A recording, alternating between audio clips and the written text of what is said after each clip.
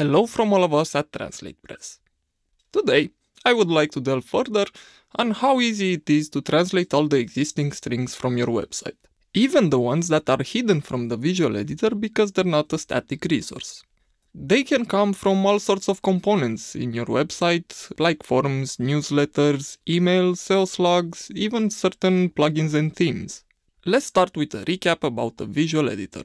To start translating your website, all you need to do after you've set up your additional languages is to click the Translate Site button from the front end of your website.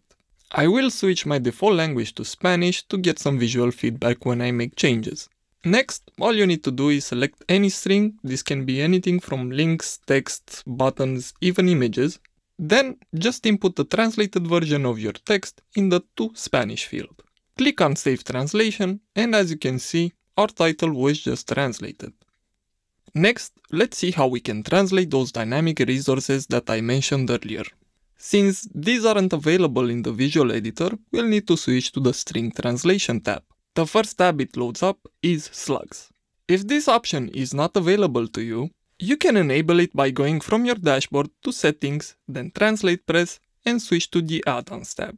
From there, select the SEO Pack add-on, scroll down, and click on Save Add-ons. Don't forget that this add-on requires a paid tier of the TranslatePress plugin. So, from the Slugs tab, let's select one of the taxonomy slugs. I'll click on Type, insert my Spanish translation on the left side, and click on Save Translation. Same for a post slug. Switch to the Post Slugs tab, click on your desired string, insert your translation, click on Save Translation. You also have a Get Text tab, where you'll find strings that come from plugins or themes. These are usually dynamically displayed as a result of submitting a form or another type of notification message. These can also be strings that are only visible to you in the backend, such as in plugin notifications that might not need translation. But let's pick one for example. Let's say a customer has added the product in their cart. A message like this one might be dynamically displayed upon that action. As you can see, there's also a To English field that you can use if you don't like the default wording. And the To Spanish field. In my case, this one is already filled due to automatic translation.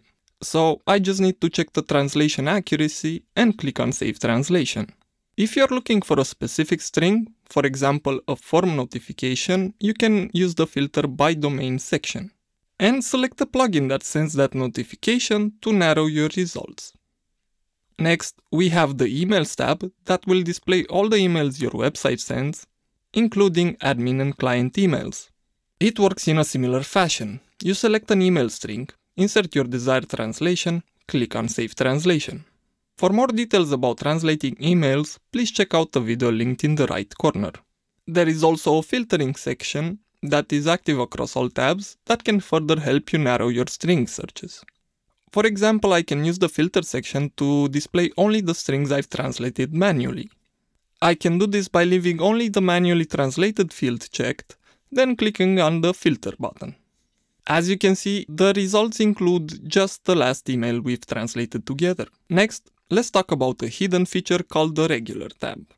This tab is hidden by default to prevent the interface from overloading and keeping it clutter-free. But you can enable it by going from your dashboard to TranslatePress Settings, then switch to the Advanced tab.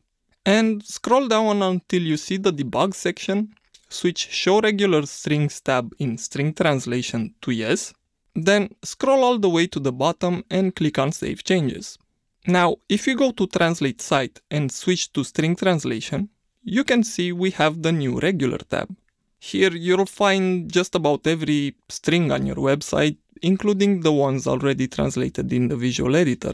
You can simply pick a string and input your translation on the left side, or like the other tabs, you can search for a specific string. For example, I want to show all occurrences of a word. To do that, I just need to type the word in the search field, and it will show me all the strings that include the word electrical. This is also an easy way to review all of your website translations from one place, or look for a certain string without having to browse through your site. In conclusion, This feature is especially useful if you've customized the default message for WooCommerce emails, for example, or you're looking for a specific string that you just can't find, or you just find yourself not wanting to scroll through all of your website's pages. The string translation option is a very powerful feature that can help you find that pesky string instantly. For more videos like this one, don't forget to subscribe to our channel and leave a like if you found this video useful. For more information, be sure to check out our documentation linked in the description. Thanks for watching.